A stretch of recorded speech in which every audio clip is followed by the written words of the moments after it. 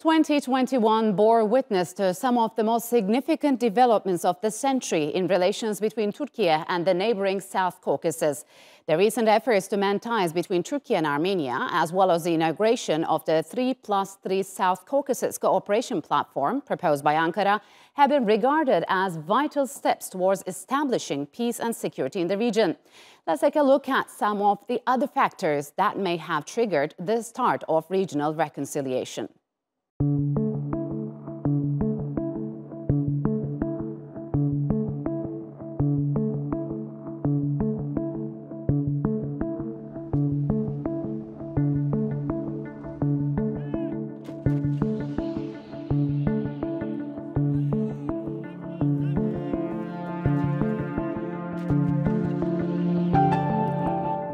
Diğer taraftan bölgemizin istikrarı ve güvenliği için de adımlar atıyoruz. Ermenistan'la da son zamanlarda attığımız bu güven arttırıcı adımlar da bu çerçevede atılan adımlardır.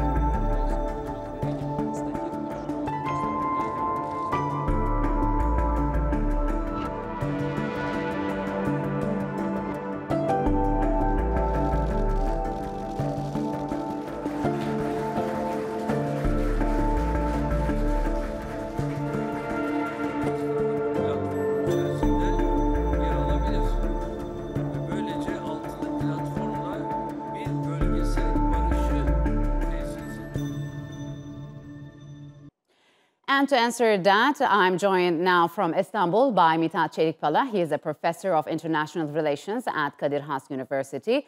And from Newcastle, UK, Amanda Paul. She is a senior policy analyst at the European Policy Centre, responsible for Turkey, Eurasia and Russia. A warm welcome to you both. Thanks for joining me on Strait Talks. So, Amanda, talk to us about the significance of the appointment of envoys between Turkey and Armenia.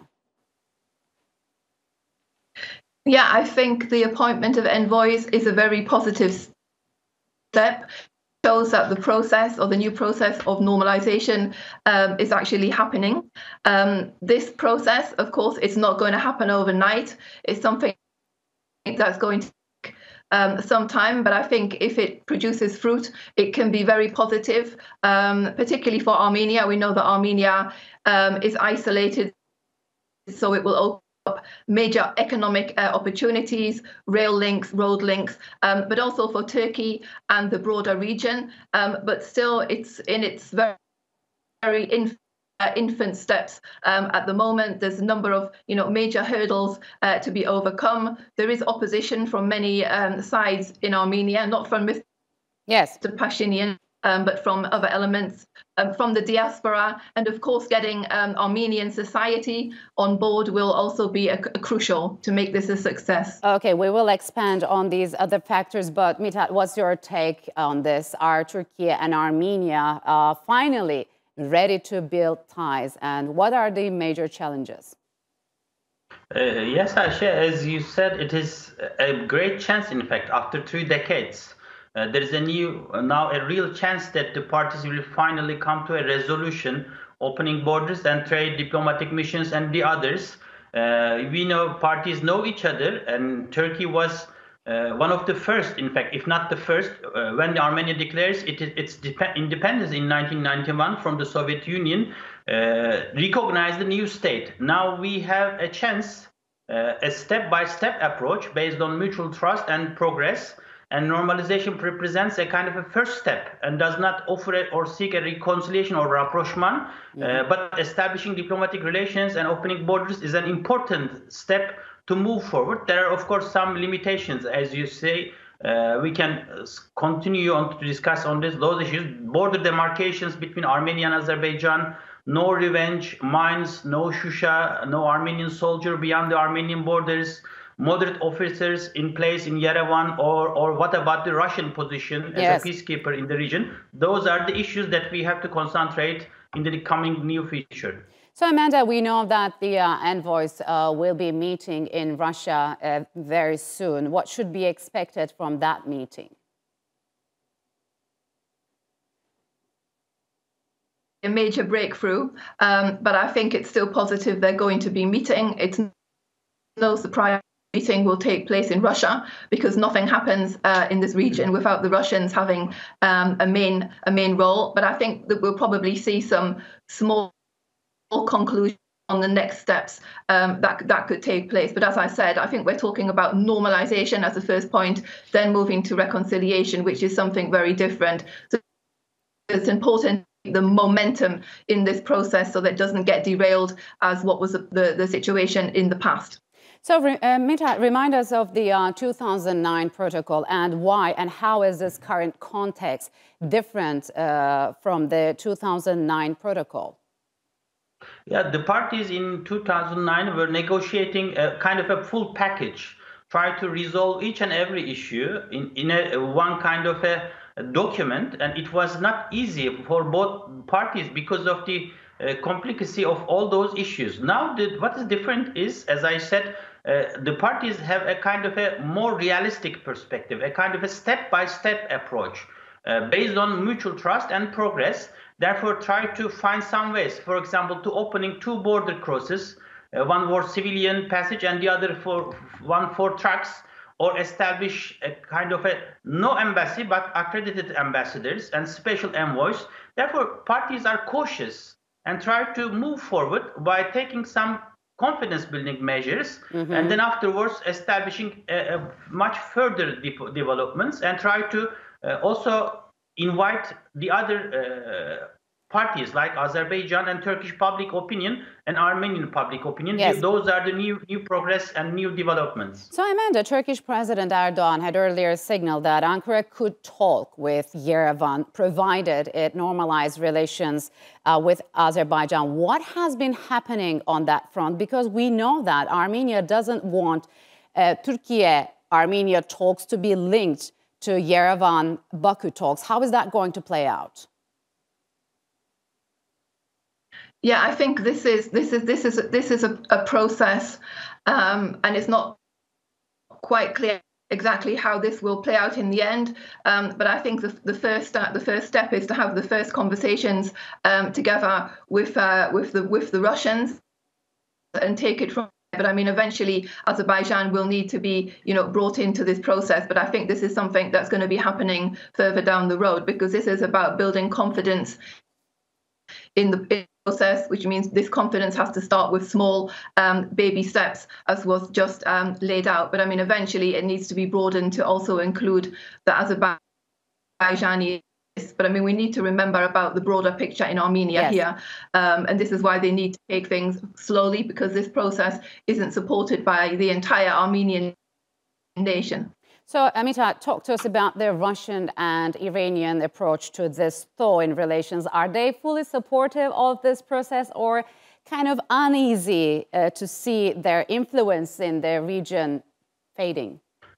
They are the observers, in fact, as a part of the region. It's very important to attract those 2 nations as well. And as we know that after consultations with the Azerbaijani government in the autumn, Turkish President Erdogan publicly calling for a kind of a 3+3 platform that consists of Turkey, Azerbaijan, Russia, Georgia, Iran, and Armenia for a complete kind of a regional reconciliation. Therefore, this is an attraction, and I think Russia and Iran would like to be part of such a kind of a regional peace project. And they are part of it. I don't see that there is a kind of an objections. And we have an experience in 2009 that Russia was very supportive of Turkish-Armenian reconciliation in those days. I believe that they are going to take part in a positive manner and try to be supportive both parties. So, Amanda, why would Russia want this 3+3 Caucasus platform to work? Does it see a window of opportunity there? Or it is trying to stave off possible U.S. or other Western countries' intervention in the region?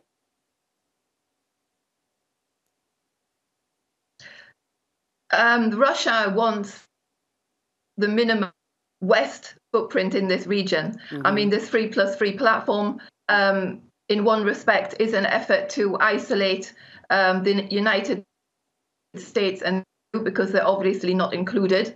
But I mean, Russia remains the most dominant actor in the South Caucasus. I mean, after the Second Karabakh War, it's actually reinforced its position. I mean, countries like Iran have seen their role reduced, which is not great news for the countries of the region, frankly, which is why it's important that the United States and the EU actually keep their eye on the ball and try to increase their influence in the region by continuing their engagement with countries and through other platforms. Otherwise, the Russians will remain a dominant and not a positive actor in this region in any sense. So, Mitat, what happens if tensions between Russia and the West escalate further, especially on the Ukrainian border? And could this have a direct impact on the normalization efforts in the South Caucasus? I don't expect such a kind of a direct effect, Ayşe, but of course this is a concern for all those parties. Russian aggressive policies, if it takes a kind of a military aggression in Ukraine, most probably all the Black Sea littorals, including Turkey and of course other greater Black Sea countries like Armenia and Azerbaijan will be affected, such a kind of a development. But beyond that, there is a potential. For the first time, Turkey and Armenia conducting a kind of a bilateral relations. There is no facilitator or any kind of other outside actor to bring the parties get together. Therefore, I think despite the developments, negative developments in the region, because of some regional actors, most probably parties managed to move forward by taking some smaller steps. And for the first time, of course, they are expecting not that much. This is the reason why we are just following such a kind of a baby steps or step-by-step approach by the parties. We may expect some negative effects, but it couldn't stop the processes at the end. Yes, so Amanda, this 3+3 Caucasus Cooperation Platform is likely to address the issues of security, unblocking economic and transport ties, but we know there are some disagreements among these 6 countries. How deep are the rifts run among these countries, and can that be overcome?